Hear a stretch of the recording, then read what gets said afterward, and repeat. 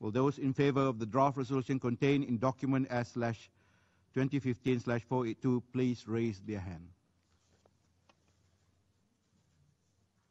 Okay.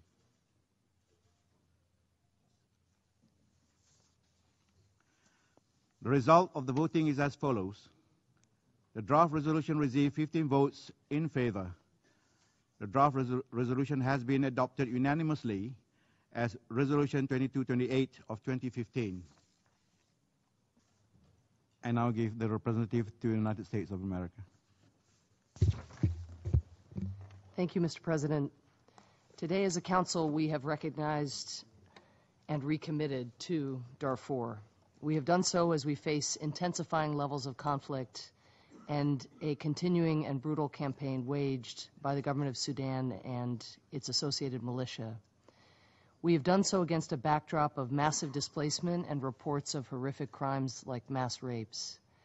Those living in Darfur continue to be subject to having their homes and communities being burned to the ground and their livelihoods systematically disrupted.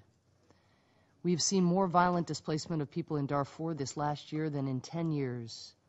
10 years ago, however, Darfur enjoyed a perch at the top of the international peace and security agenda. Today, the suffering of the people of Darfur has become less visible. Our attention has been diverted. The more than 2.5 million internally displaced and 4.4 million people in need of humanitarian assistance today demand an urgent refocusing and recommitment to protecting the civilians threatened in Darfur and, as others have noted, to advancing peace. Today, we have unanimously renewed the peacekeeping mission sent to protect the people of Darfur from those who would do them harm. As we have reaffirmed in the resolution adopted this morning, the Security Council has an enduring responsibility to evaluate our peacekeeping operations performance. That includes considering when and how a mission should end. It is, of course, prudent for this Council to know what it means for UNAMID or any peacekeeping mission to have completed its mission.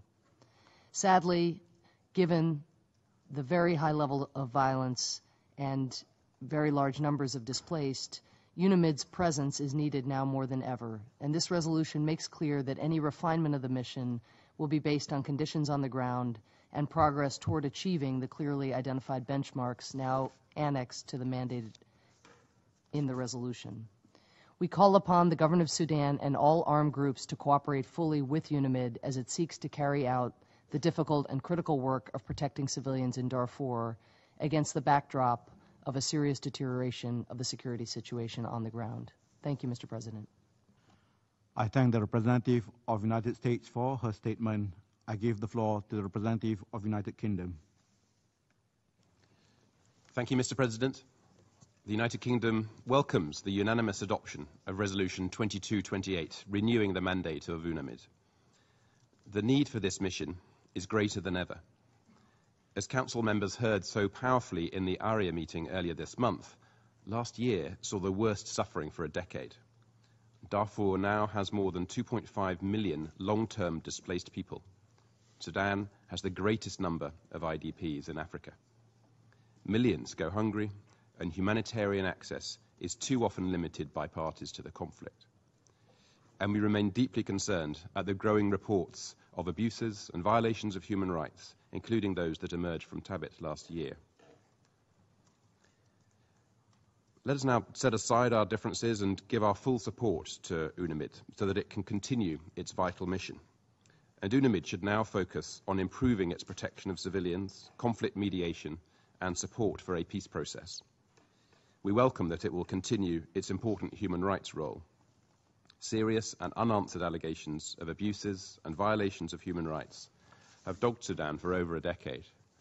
We encourage UNAMID to monitor, verify, and draw attention of the authorities to these reports as a matter of priority. Mr. President, UNAMID cannot continue forever. Through this resolution, we have set out that UNAMID's long-term planning should be based on progress towards a set of agreed benchmarks. A political solution to the conflict, starting with the cessation of hostilities, is fundamental to achieving these. We call on all parties to the conflict to work together towards this goal. As the African Union Peace and Security Council set out in their communiqué, We hope that the government of Sudan will play a more constructive role with UNAMID. We all share the objective of a peaceful, stable, and prosperous Sudan. And ultimately, a well-functioning mission able to fulfill its mandate will allow it to leave safely much sooner, in the best interests of all parties. But until the government of Sudan and the UN are working together to resolve the terrible situation in Darfur, we cannot consider imminent exit for this mission. We simply cannot afford to lose focus. So in renewing UNAMID's mandate for another year, we have taken the right step to prevent this from happening. Thank you, Mr. President. I thank the representative of the United Kingdom for his statement.